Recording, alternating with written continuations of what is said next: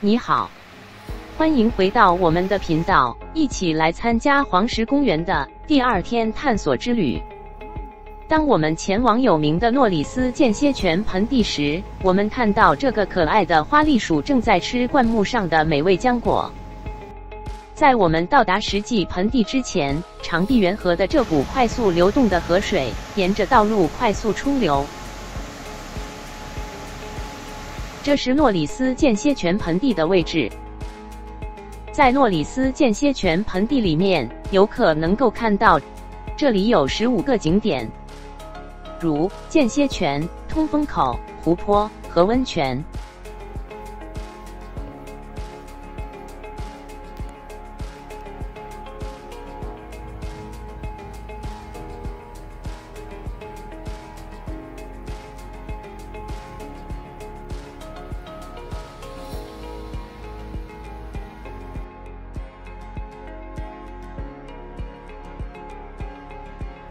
这是有关间歇泉和温泉之间差异的信息。该盆地保持着最高测量到的地表和地下温度的公园记录。诺里斯火山是世界上最大的活火山之一。这里的许多温泉和喷气孔的温度都高于沸点，大约200 F 或93 C。水的波动和地震活动经常改变和搬迁。诺里斯靠近3大断层的交汇处，这些条件有助于创造这个充满活力的间歇泉盆地。穿过间歇泉盆地的小径是木板路、铺砌的小径和未铺砌的小径的组合。每年在诺里斯都会出现新的温泉和间歇泉，其余的则进入休眠状态。地质事件触发了许多这些变化。诺里斯在黄石公园的热液区拥有最大的水化学多样性，这里存在多个地下热水库，并且随着其水位的波动，氯化物、硫酸盐、铁和砷的浓度也会发生变化。你在这里看到的许多颜色都是嗜热性、爱热微生物及其活性的证据。热水中的颜色随着温度和化学成分的变化而改变。当水从温泉流出时，它会逐渐冷却。这个水温范围支持各种嗜热栖息地。随着温度或化学成分的变化，微生物种群和它们创造的颜色会迁移到它们喜欢的位置。诺里斯的绝大多数水域都是酸性的，包括非常罕见的酸性间歇泉。盆地由2个区域组成，瓷盆和厚盆。瓷盆是树木贫瘠的，这里在声音、颜色和气味方面提供强烈的感官体验。一条3/4英里的裸露地面和木板路小径领导我们进入该地区。后盆地的树木更为茂密，其风景名胜散布在整个地区。一条1.5英里长的木板路和裸露的地面环绕着盆地的整个区域。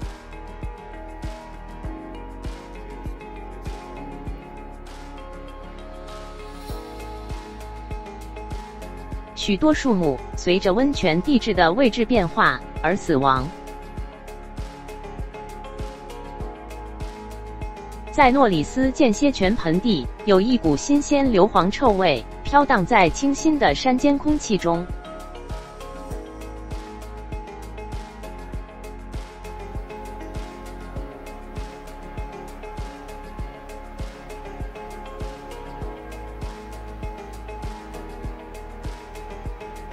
这是因为这里的间歇泉是黄石国家公园内最高温的间歇泉之一。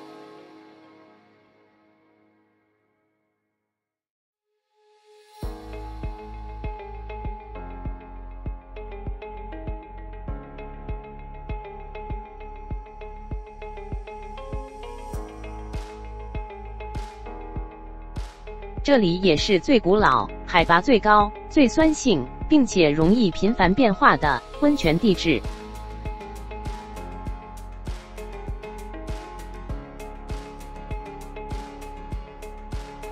公园的这一部分被认为是有115000年历史的温泉，也是蒸汽船间歇泉的所在地，它是世界上最高的间歇泉。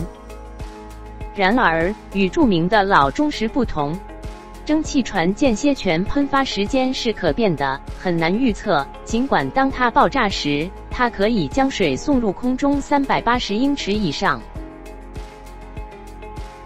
诺里斯间歇泉盆地的 Yaheetech 间歇泉是世界上最大的酸性间歇泉，它周围的地球核心温度是公园里最热的。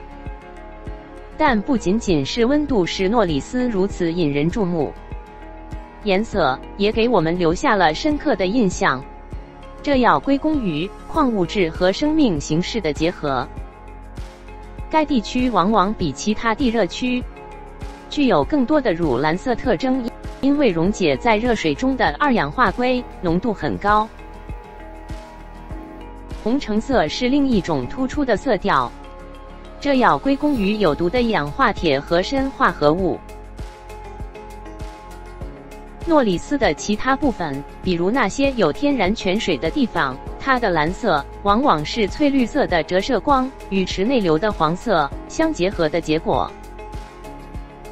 捕获这些风景的绝佳观景点的最佳方法是跟随其中一条木板路在该区域盘旋，但请不要走下木板路。像诺里斯这样的地方在不断变化，并且一些地方可能只有空心的表面，在它们表面有一层薄薄的岩石，在那层岩石下面是沸腾的、充满细菌的水。虽然在温泉区域的烧伤大多数是2度和3度，但人们曾因跌入温泉而死亡。翡翠泉间歇泉27英尺深，一直衬有硫磺。翡翠泉拥有充满活力的绿色，祖母绿的颜色来自2种东西的混合：黄色硫磺与游泳池反射的蓝色。诺里斯间歇泉盆地博物馆是黄石公园的一系列路边博物馆之一。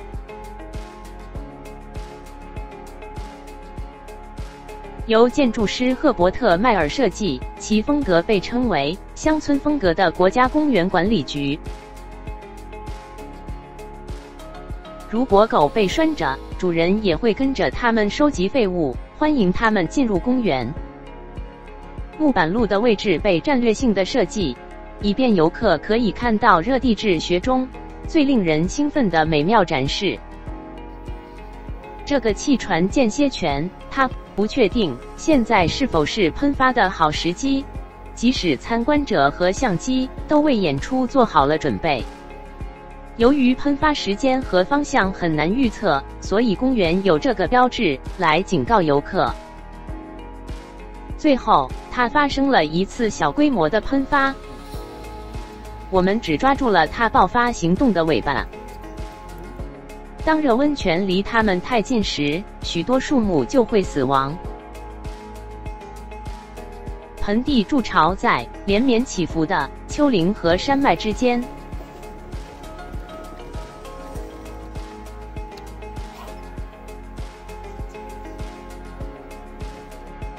这个蓄水池泉子真的是庞大，颜色是深蓝色。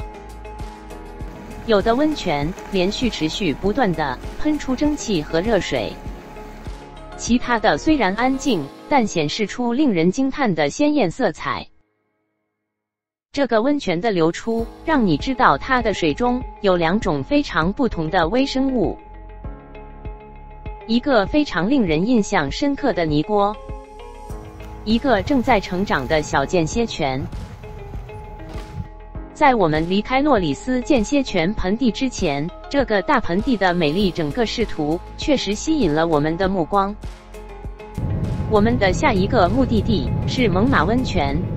我们需要沿着八字形的道路向北行驶才能到达那里。沿着这条路，我们停下来观看这些令人惊叹的悬崖和岩层。与它们巨大的体型相比，人类相形见绌。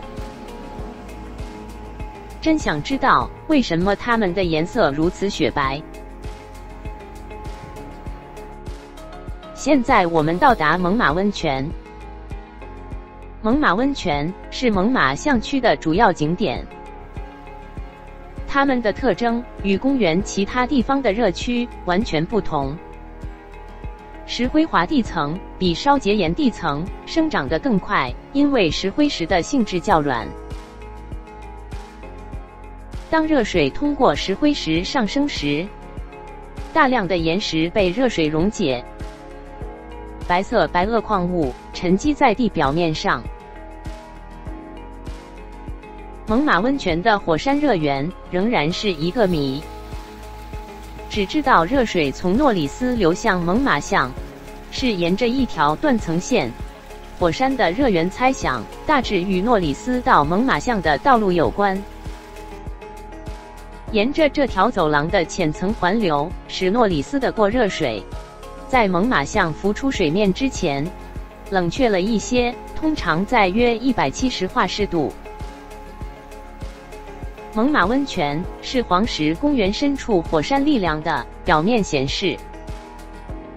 包括国会山和杜德山在内的几个温泉卡梅斯是猛犸村地区的主要特征。这条步行道是沿着木板路铺砌的小径或汽车道路。然而，整个步道网络都有陡峭的坡度和楼梯。当雪不在地面上时，金丝雀泉和调色泉的顶部都可以轻松地通过轮椅进入，方便一般公众和残疾人士使用。猛犸象梯田从我们今天看到的山坡一直延伸到游行场地，一直延伸到沸腾河。加德纳河的冷水与沸腾河温泉在这里混合。沸腾河是黄石公园为数不多的合法热浸泡区之一。通常这个公园禁止浸泡在温泉中，因为温泉非常脆弱。这里的温泉活动随着时间和距离的增加而广泛。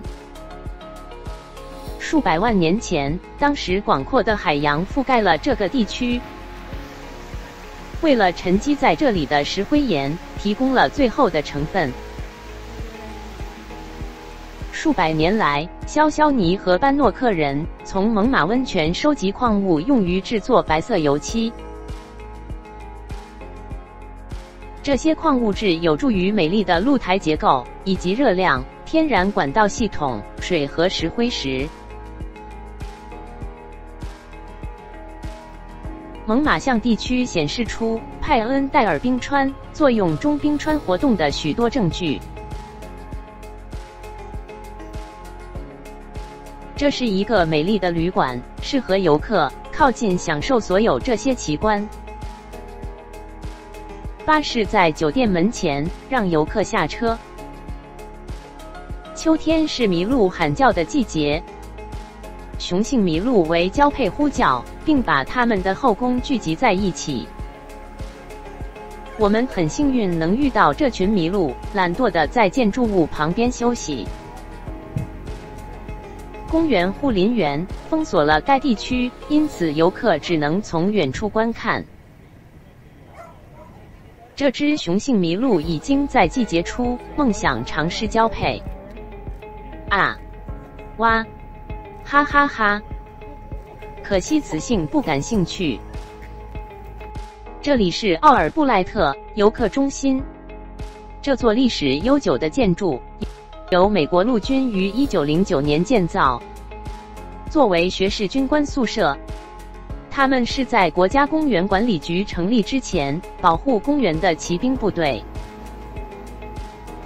这些展品可帮助您了解黄石公园的自然和文化宝藏，并提供非常详细的信息，让来自不同的地方的游客可以安全愉快地参观。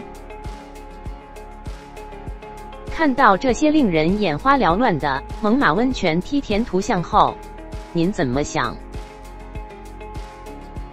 我们非常感谢这些奇观，从很久以前就受到保护，以便今天的游客可以享受它们的美丽。我们第2天的黄石公园之旅到此结束。不要忘记在此频道上观看我们第1天和第3天的视频。谢谢。请点赞并订阅，在未来方便看更多相关视频。